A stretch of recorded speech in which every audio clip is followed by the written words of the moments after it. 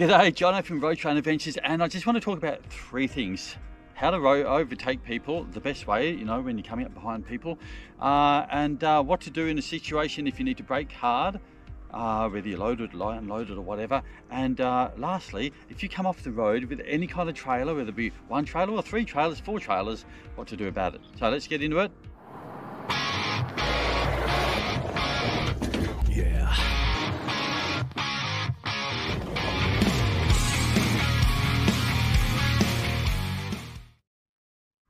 Okay, so the first thing, you're coming up and you can see somebody up ahead, they're not going too fast, so you want to overtake them.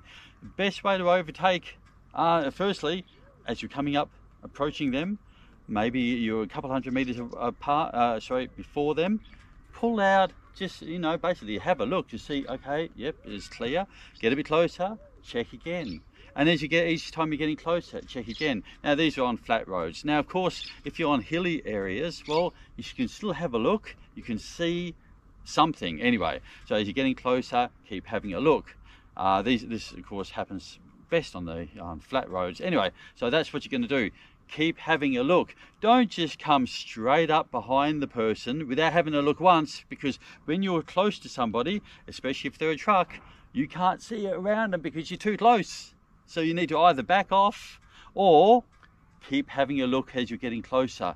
Therefore, especially me in my road train, I can basically come up to people, I can see there's no one coming, and I just pull out and I don't slow down under 100. So if you're in a caravan, I'm coming up behind you, I'm just going to keep going, unless somebody's coming, of course.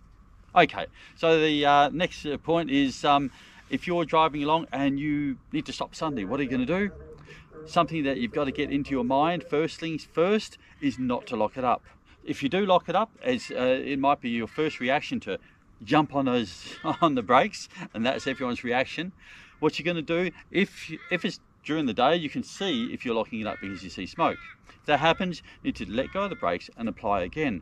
You're going to stop a lot quicker than if you were to just jam on the brakes and hold it flat to the floor with everything locked up. You've lost all traction and you're going to just keep going. Now, in the comments, tell us about some stories that people have pulled out in front of you. How have you got around it and stuff like that.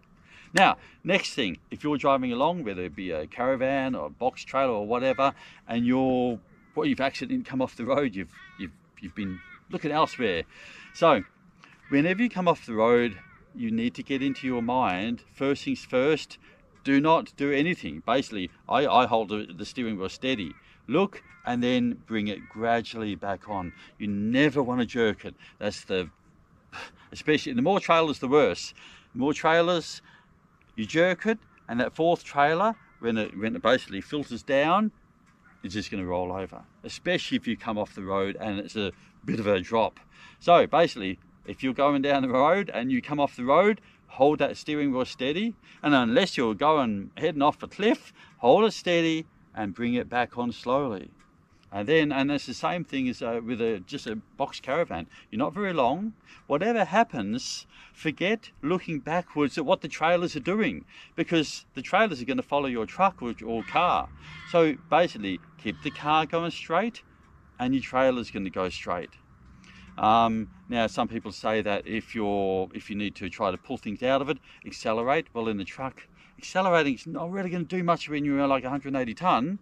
But you can still try, because it kind of works. But with a caravan, you might have a lot more power than that. So you don't want to accelerate too hard, you might spin out or something. So basically, try to accelerate if you're heading in the straight direction. But just remember, don't look backwards, don't try to overcorrect. You want to just basically straighten the car up and hold it steady.